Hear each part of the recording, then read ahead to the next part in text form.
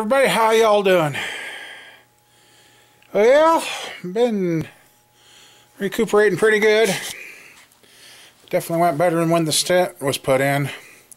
So, on that's a good note. I've been kind of sitting around thinking about stuff to discuss, and there's one of you that's been talking to me on Facebook and that, and I kind of got a little bit of idea, and he just scored some double humped heads. I don't remember his casting right. Oh, yes I do. So we're just going to do a little talking here about some old style Chevy heads. And you know, granted there's the new LS's motors and all that, all this new modern technology, but some of us old guys still like to do the old school. And you know what? I don't care what you build, there will always be somebody faster than you. Always. I don't care what you build. That's just a thing that's going to happen. You may be fast and dominant for a while, but then one day comes your turn where you're not the fast one anymore. But anyway, so what I got here, don't mind me, I got dinner must have not settled with me. Okay, here is a late model Vortec head, and the casting number is the last three are 520, but it's 12552520. And some of you are going, hey, I recognize that number. The old 520, the last three, used to be the heads off of 283 back in the day that looked like this with no bolt holes. Anyway, that's a Vortec style, and it's like that. Here, this rusty old head is a double humped, and it is a, where the heck is it?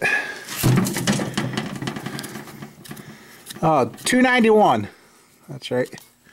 It's a 291 casting. It's had screw and studs put in it. I got this from one of my fellow racing buddies, and he doesn't understand why he had only the one head. And here is a, let's see, the date code on this is a,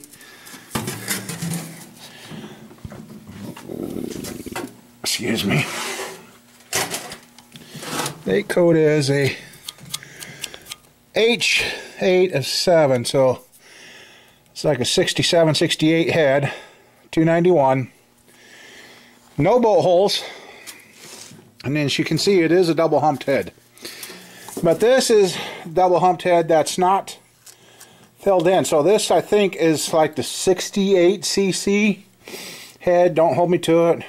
It's been a while since I've messed with these old style heads. But like I said, there's no accessory bolt holes in that. It kind of makes it hard to mount your alternator. Well, then here is another popular thing to do. Sometimes it works, sometimes it don't. So you find where your alternator goes, and this is another double humped. And this one is the 461s, which these are the 64 or 62cc head, because see, that's squared in and filled in, where this one is rounded and not filled in. So somewhere along the way somebody took and drilled that hole, which usually don't work because it goes right into your oil return, and right here in this corner a lot of oil will pool up, so you've always got oil around there and that ends up leaking. So I'm going to have to get that all plugged and taken care of. So yeah, you don't want to do that to your head. There are enough aftermarket brackets out there now, or what I would do with that motor is on the alternator bracket, I would either double it up with two alternator brackets, because when we ran the race car, one single alternator lower bracket without a brace gets you about 3 races in the brakes. That's what we found out. And so yeah, you really don't want to do that. And then let's see,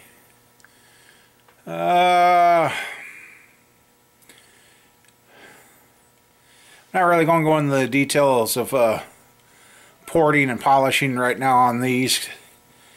So that's kind of one of those things that you're better off to show while you're doing it to get her. But otherwise, most of the time, you would just gasket match. And does any of these? Well, yeah, kind of. Kind of like right here. You can see the gasket was here, so you could actually take that corner out. I mean, well, right there, you can see the soot. You could actually remove that. So, God. Call from Matt. Hello. Yeah, let's see, where was I? Yeah, so with mounting the alternator on your motor without the bolt hold accessory heads, there's plenty of aftermarket brackets, or you can make your own. Or what we did is finally fabricated a piece that went from the first head bolt, put a spacer in there, and then that bolted that down fast, and then just gave something, just so that alternator didn't wiggle on that bracket. That, you'd think that upper bracket and the bolts and that lower bracket would have been enough, but yeah, we break them.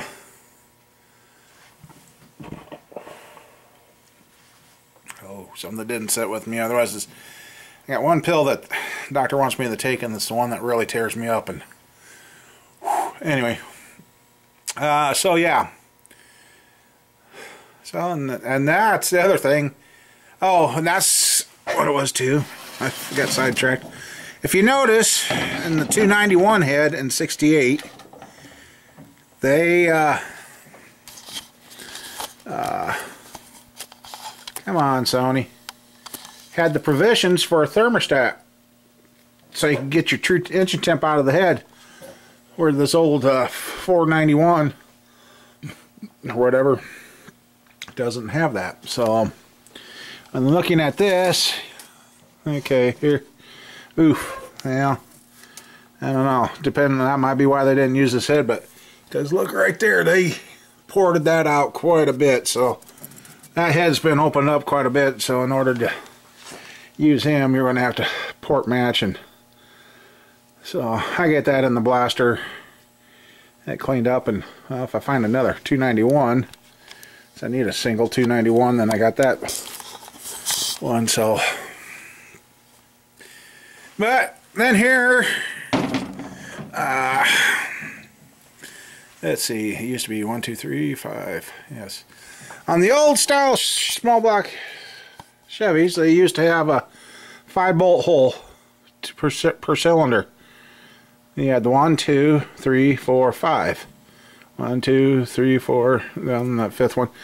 5. Well, here's a modern day head, and they just go to 4 now per cylinder, and with the aluminum head. So, and then here's something I didn't catch on until recent, because it always goes exhaust, intake, intake, exhaust, exhaust, intake, intake, exhaust.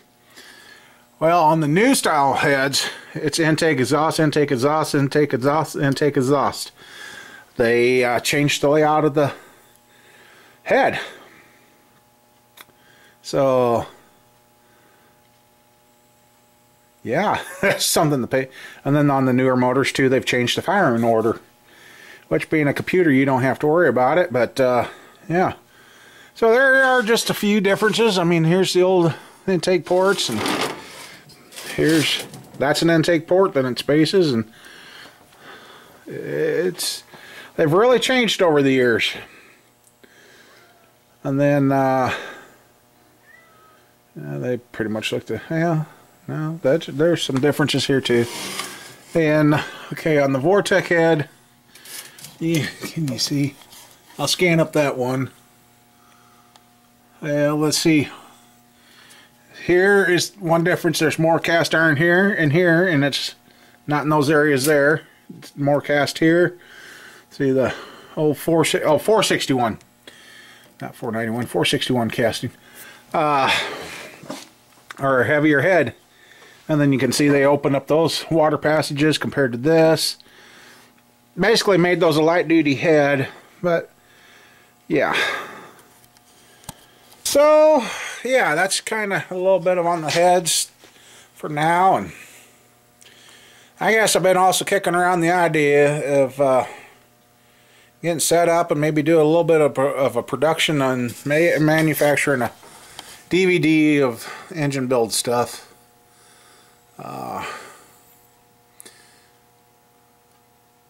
Which, though if I did the DVD, naturally those videos wouldn't be on the channel, but it'd be all on a engine building DVD, and maybe we'll do that and get them out and get them sold or whatever. And so yeah. And now, yep, here's one more. Kind of feel out of practice making videos here, guys, but I'm here. One last comparison. That's where your rocker arms bolt down. There's a metal bar that goes there that holds rocker arms in place, versus you just got the studs here. A lot shallower. The head bolts are recessed, and I guess that's where these LS motor heads down in here, if those were casted wrong, as soon as you tighten down the head, you break them, and that's where they're breaking them. It's right there. So yeah. So yeah, they've, and you can see bigger diameter versus smaller. It just really amazing how things have changed. And like I said, some guys just love this new modern LS stuff, where the older guys like the old cast iron, the old iron, the old stuff, the old tried and true stuff. So, and otherwise, I know there's more I was going to talk about, blocks and that, and I guess I'm going to sit down and talk to the wife and see if she really wants to, because I'm bored out of my gourd, and I'm ready to get back to getting stuff done. So if that's the case, if she's going to be working too much or babysitting too much, the motor I was going to have her build, I might go ahead and get that put together so I can get these parts used up and out of here and into a complete motor. And that's the thing, I'm trying to get some loose ends tied up and get stuff going. And yeah, so I guess it just, we're talking just my little bit of my comparison on heads and stuff I've done. I mean, I haven't even got into what I've done over the years, but it's taking time. It'll take some time, and that's what I'm kind of fighting, is the time it takes to get things done. But at least I'm getting. I was out here yesterday. Yeah, yesterday, and that's when I cleaned up these late model heads, trying to decide if they're good or not, which I really hope they are. So I'm trying to get things lined up and trying to get going again and try and get the engine builds. And once the weather gets here and gets warm, I got some body work to do, some vehicles, if I still have them. I done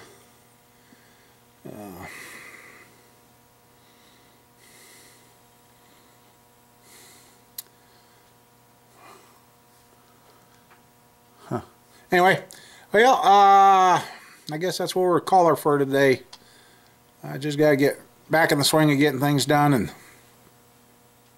that. So I guess until next time, which might be a day or two, I just don't know, just see how things go and that. So I'm not going to push it, but because I don't want to have a mess like I did at the first of the month last year.